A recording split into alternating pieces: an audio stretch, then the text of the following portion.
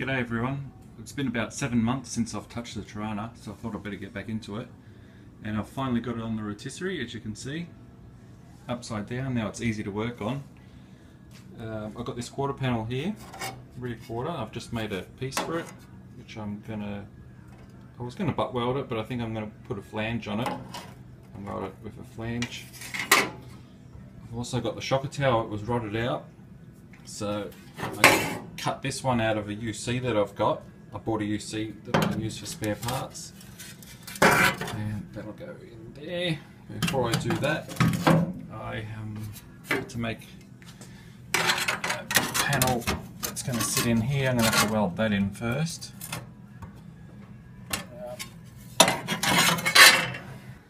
Okay, I've had to reshape this a little bit to make it fit. I've put some flanges on it, and where the weld's going to go, I've just put some weld fluid primer. Now I'm just going to do a final fitting, and then I'm going to weld it into the gap down there. As you can see, it's not quite right yet. I've got to get that angle a little bit tighter so it lines up. And the same on the back. Where is it? It's just not quite right. So I'm going to take it off again, do a bit more bending and see how it goes. Back into it again. And I've nearly got that quarter finished. I just have to clean up the weld a little bit more up there, and that'll be done. And now I'm about to cut this one out and replace this. For this one, I've got a panel from Rare Spares that doesn't fit that well. You just got to modify it a little bit to make it fit.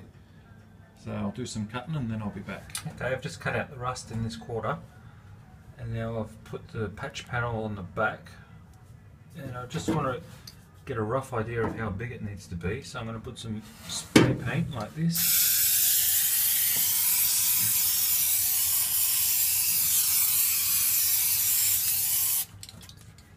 And I'm going to use that as a marker to give me a rough idea of how big the patch has to be cut. Got the quarter panel cut and just tacked in a little bit, as you can see. A few tacks. Looks to fit not too bad. So I'm just going to keep tacking it all the way around, weld it in and then see how it looks. Just to show what I'm doing, I'm taking these out and just plugging them up as I go. Just like that, if you can see it. I might try and weld one with the camera on and see how that goes.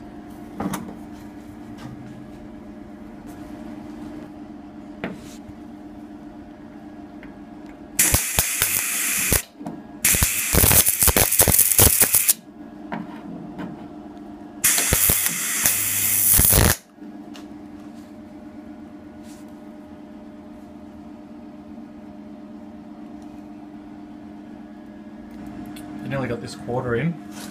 And there's a little hole here that the patch panel doesn't go big enough, and I wasn't sure how I was going to fix it. It's a real awkward shape, so I've got this little piece here that I've welded a piece of coat hanger on to hold it. I'm going to have to put that in first, so somehow it's going to sit in there, and then I'll have to make another little piece for that bit there.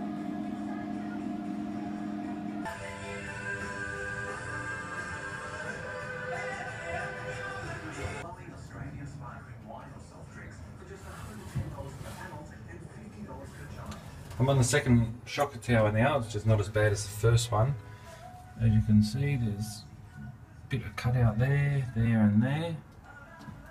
I've got rust converter on this rusty area in here.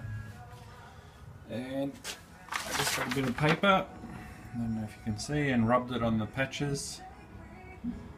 And that's given me the 3 shapes that I'll need to cut out. I've got my 3 patches ready. As you can see, I'm quite happy with them. They fit quite good. And now I'm just about to weld them in.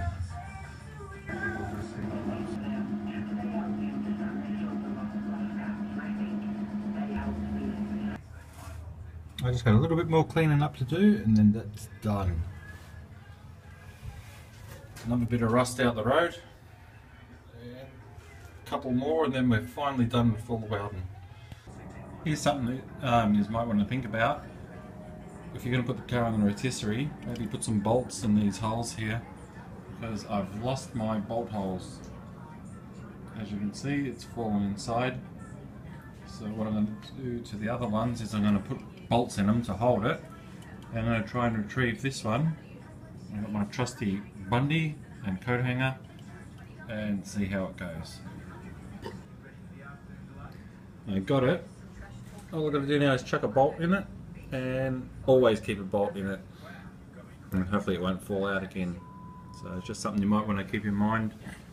If you end up putting your car in the rotisserie, just leave a bolt in each hole, just even in one of the holes, just like that, and then it won't happen. Okay, all done. With most of the rust done, now I want to try and get some paint on, so I just brought a sandblaster and just sampled a little bit here, a little bit in there. Now I'm going to sandblast the bottom and then put some KBS on it.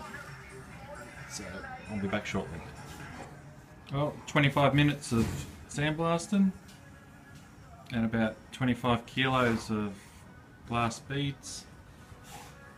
That's how much I got done. The machine was starting to block up a bit, so I think I'm going to have to get a better filter for the air compressor, and then I'll get back into it. That's a sandblaster I bought. Cost me 150 bucks, and each bag of the glass costs about $45 for 25 kilo. And when you use it, make sure you use protective clothing because the sand gets everywhere. It'll get in your eyes, your nose, and you don't want to breathe that shit. So I wore a mask, a bonnet over the top of my head, long gloves, and the sand still got into my face somehow. And the sand gets everywhere. If you have a look, there's sand here, sand up on the top shelf there, there's just sand everywhere. So it makes a lot of mess, but the end result you'll be happy with. Oh, and just before I go, that's that first shocker tower that I did. It's in. Now I've ordered some flared guards that should get here in about 3 weeks, I think the guy said. And I'm going to have to cut these. I have to fit the doors on, cut the doors as well, but that'll be in the next video.